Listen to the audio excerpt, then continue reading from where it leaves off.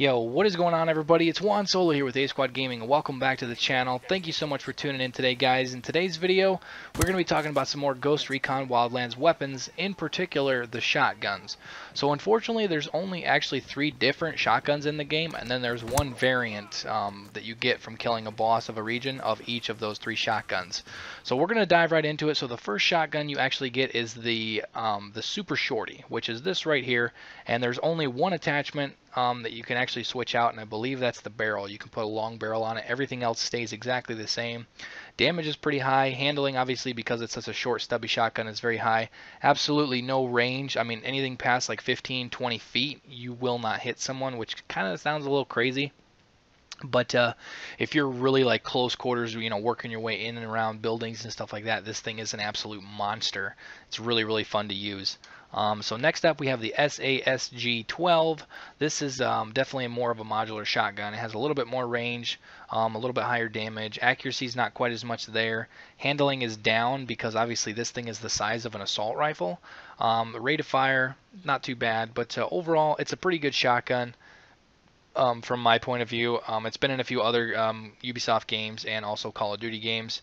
Overall, it's a pretty modular shotgun. But next up, we're going to be talking about probably the most badass one in the game, and that is the SPAS-12. So the damage is almost all the way up. Range really isn't that bad for a shotgun. Handling's pretty good.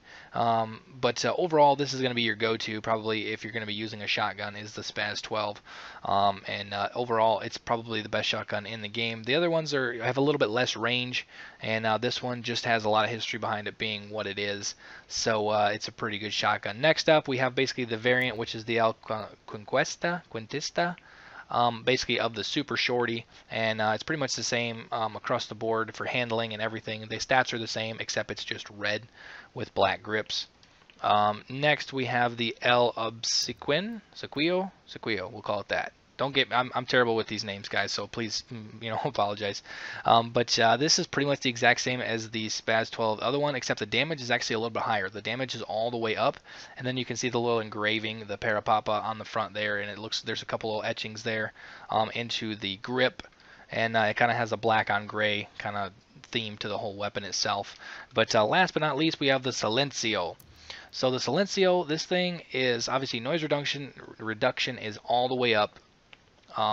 Silencer on it, so it's basically silent, dead silent. It has a cool little sight on it. It's got a drum magazine on it. I mean, overall, this thing is going to be an absolute monster at close quarters. It's going to be really fun to use, and then you can kind of see the little bit of engraving with the skulls and stuff around the base of the pistol grip, also as the back of the charging handle there and the back of the stock. So overall, this is probably one of the cooler weapons in the game that you actually get from a boss, just because of the cool things on it, and then the other little engravings and stuff on the actual drum magazine itself.